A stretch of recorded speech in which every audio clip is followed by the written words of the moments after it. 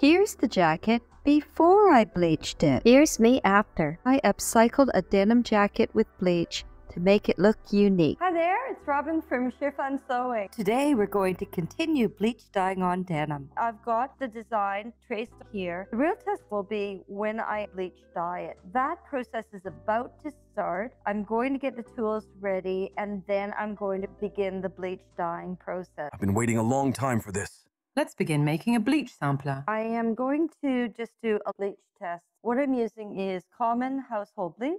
I'm just going to pour about a half a cap of this. I just got some spare denim fabric from my fabric stash. When you dye with bleach, the bleach bleeds onto the fabric. I've got 3 household products with a tiny little brush. I got it as small as I could. You might prefer to have a brush with a point on the end. And common cotton bud. I'm going to just see how far each of these bleed with a dot and a line. I've got some really intricate areas and I just want to see what the difference will be. I'll just put some water in this glass. If I have a bit of water for the brush, that's good for the brush because the water will neutralize the bleach. Let's take the brush.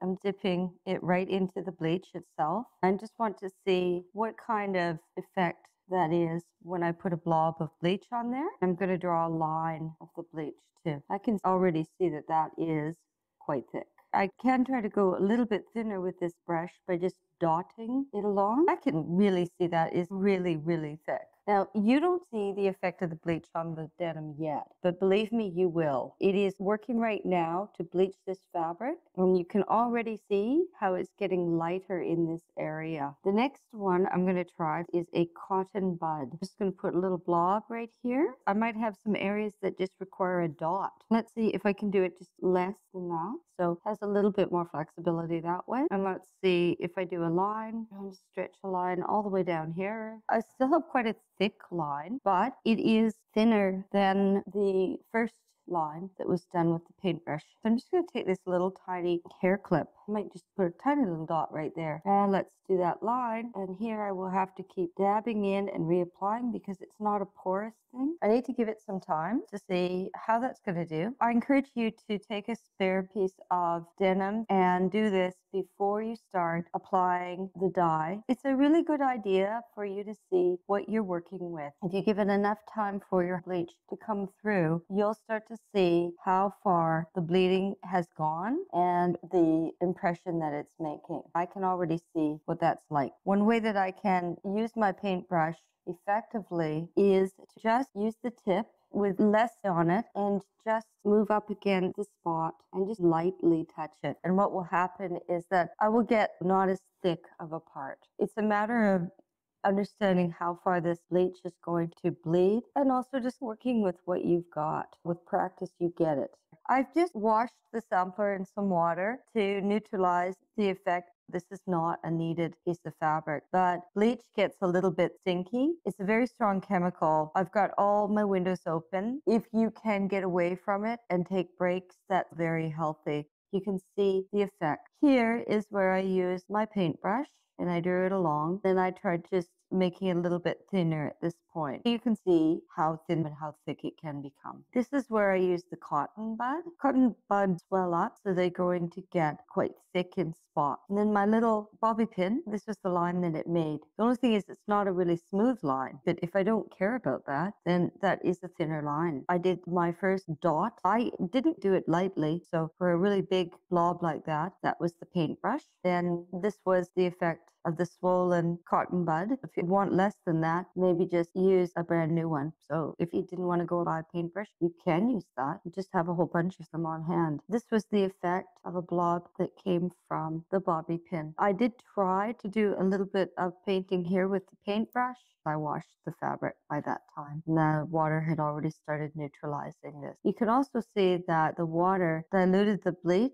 Consider using dark piece of denim because you might like the fading effect. If you want to spend more money, there are also some bleach stops that you can buy. I didn't want to spend that money, but I will put a note on what those are in the description or the pinned comment. I am going to begin the exciting stage of the dyeing process. I also have a little bit of toilet paper on hand. If you're moving your hand, you've got this underneath so the dye doesn't drop onto the fabric and also doesn't get onto your hands. You can hear the kookaburras outside. If you feel it is better for you to wear gloves, then do so. For me, I don't feel that this is the type of dyeing that I personally need to, but if I change my mind, I will stop in the middle of this, get up and put them on. Do what you feel the safest with.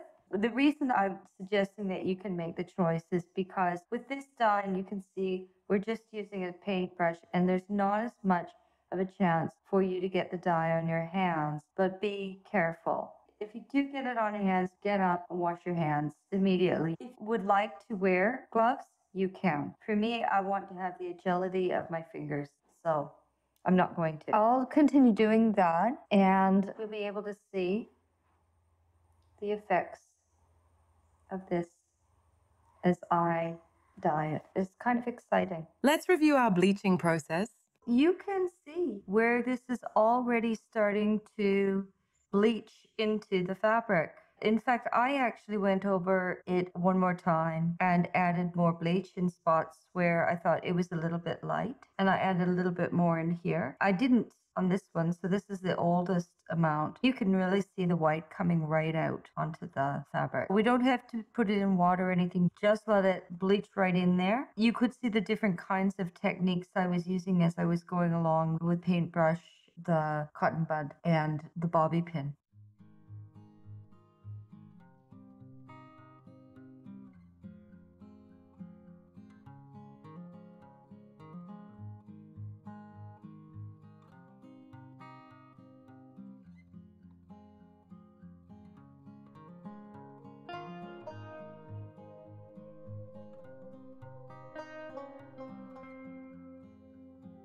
If you're enjoying what you're seeing, please hit the like button. Look at the letters. That's coming out really well. The dye is seeping in more and more, so it's becoming more white. You can start to see it more. What I've actually done along here is an outline. All of this part here is going to actually be white. It was easier for me to use the bobby pin to do a preliminary outline. In fact, up near these areas, I might continue with either a cotton bud or a bobby pin because it won't bleed as much. As I go through this, I keep in mind that all of this does not have to be perfect. I'm going to have fun with this and keep on going. Another thing I've got right beside me is the original design. Then you have something to refer to as you go.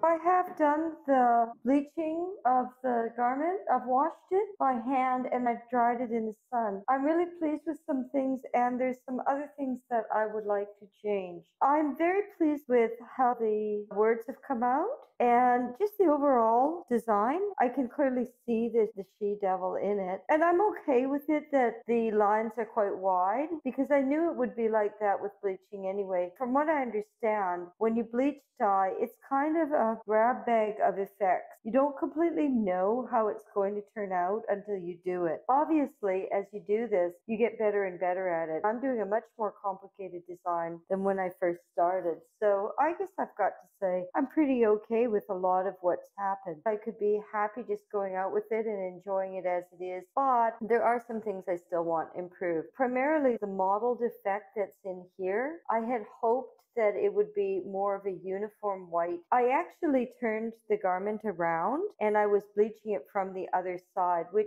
did help because then you got some really good white patches there. However, I think it can be improved. The other thing is I've lost the definition in certain parts. I tried to make a little tuft of hair here as according to the original design, and that didn't come out. So I'd like to just fill that white in, and it won't matter. I don't mind that these areas here are a bit more white than those areas because it's defining the line, the lightness compared to this lightness. I do think that that could be improved, but we'll see how that goes. So some things I can live without, but one of the things that I don't really think is clear right now is this area here for her scarf. If I bleach this again today, I can maybe get a more uniform effect. I think that the modeling happened because I didn't realize it, but when I bought this at an op shop, and I just assumed that it had already been washed once. I just accepted the denim as it was, which probably isn't the best thing to do. It's more hygienic if you wash all the clothes that you've got from an op shop. I should have done that. If I had, I would have realized how much dye and probably starch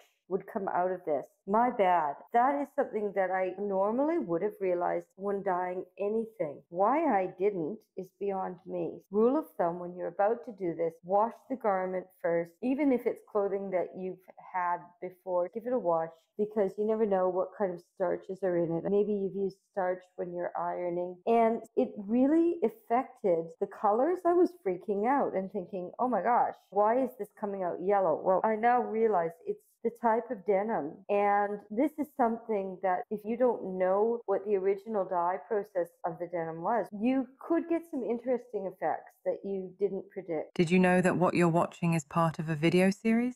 I'll give a link to the playlist in the description and below, and I'll list the next video at the end. Adding more bleach in these modeled areas is doing the trick. It's filling in the parts that were a bit too mottled. It's good to experiment, but some areas are starting to bleed into others. Let's see how it turned out. Well, it's about time. I've got some roadkill to attend to. A Tassie devil doesn't have all day, you know. You can see how the jacket looked before the dye and how it looked after. I'm really pleased because I like the unique look. Keep an open mind. Nothing's perfect the first time. Try out different ideas. Most of all, have fun. Before you dye the fabric, start with a plan and sketch the logo onto the fabric. Let me show you how I did that right here. Watch this next video.